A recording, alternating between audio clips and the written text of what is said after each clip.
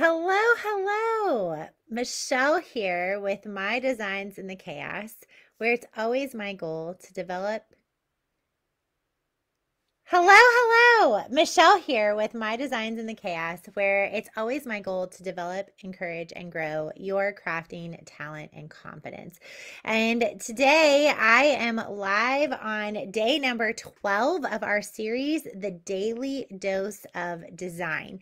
So I am really excited today to be able to talk a little bit about fonts. So every single day in this series, The Daily Dose of Design, you guys have sent in questions to me, info@mydesignsinthechaos.com.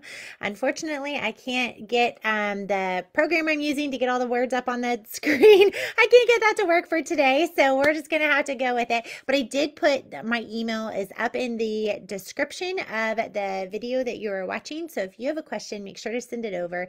And if you would like to get these in your inbox every single day, make sure to click the link and add in your email so that way you don't miss a single video in this free series. So today's question for day number 12 of our daily dose of design is all about fonts. And the question came to me via email, and it said, when I download a font and I go to install it, I have two different versions of fonts. There's one that says OTF and one that says TTF. Which one do I use when I am designing files? And so what you'll do is you will, I'm getting distracted because I'm trying to figure out where I can see comments because I see that there's comments, but I can't see the actual comments. So, okay, so I will come back, and if you have a question, you can also leave it in the comments and I'll come back and answer those as well. I'd love to hear if you're watching on the replay, where you're watching from, maybe what you've enjoyed most about this series so far and what you're looking forward to coming up in the future.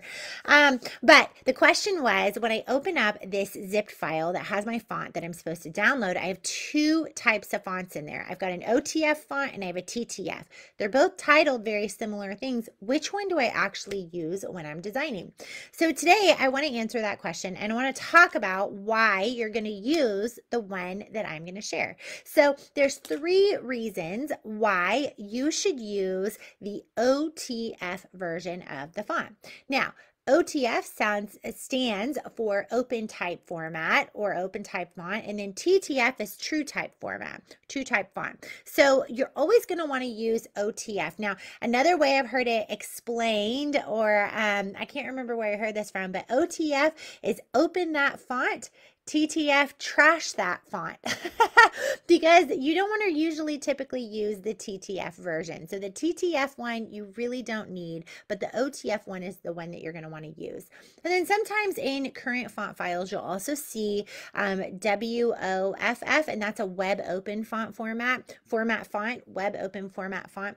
And that is a font that is a newer one. So you don't see that as frequently, but I'll talk about that one in a minute as well.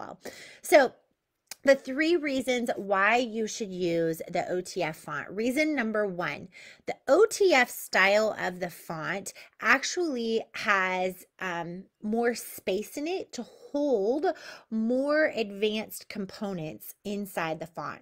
So if you are going to be utilizing like international characters, or maybe you're typing in a different language or something like that, a TTF font doesn't necessarily have the same capabilities to typing those things in, which means the person creating the font probably wasn't able to put all of those things in the same font. They might have had to do multiple fonts for that. So for the OTF version, if you are designing fonts as well, it's a lot more robust. It holds a lot more in the actual file, especially for international characters. So that's number one. Number two is because the OTF version of the font, it actually contains the actual true curves that were originally created with the font, like the Bezier curves and lines that the font was created with originally. It has those rather than a conversion of those lines and those those points. So a lot of times you'll see a lot more detail on an OTF font. Sometimes the TTF font, some of the curves can get lost, or it just looks a little bit more choppy. That's why. So OTF is the way to go, and that's the second reason why, is because it supports the actual curves and lines rather than a conversion of the curves and lines. Now, sometimes you're not even going to notice the difference, but just on the back end of things, it helps make the program work a lot smoother when you're using that font type. The third reason why you should use the OTF, open that font, open type format, over the TTF, trash the font, is because it's usually smaller in size. Because it is a newer font style, like a font option to save with, a lot of times it can compact all of the information into a smaller file, which is better for your computer. It gives you more space to download more fonts, right? But it's a lot smaller in size. And so because of that, it's easier to work with. It takes up less space. And so I highly, highly encourage you to use the OTF instead of the TTF. And then I also mentioned sometimes you're going to see the WOFF, which is the Web Open Format font. And this one is for online. So if you are working on a web page or doing something online, you're going to want to use the WOFF. And really the biggest feature of this font file type, if you use that one, is it will help your web pages load faster because of the compactness of the file format. So in short, the three main reasons why you should use the OTF. Number one, it supports more international characters. Number two, it actually contains the real curves of the original file, not a conversion of them.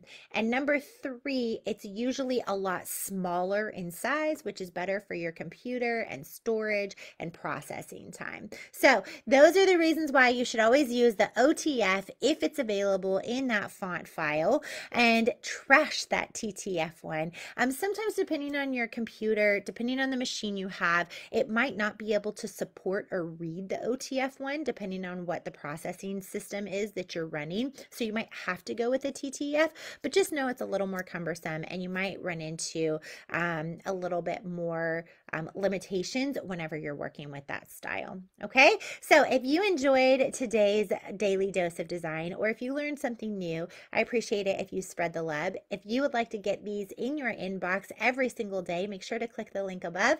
And if you have a question, make sure to send it over, and I would love to answer it on one of our daily dose of design series. So I will see you guys back tomorrow with day number 13. Have a great one, and I'll talk to you soon. Bye.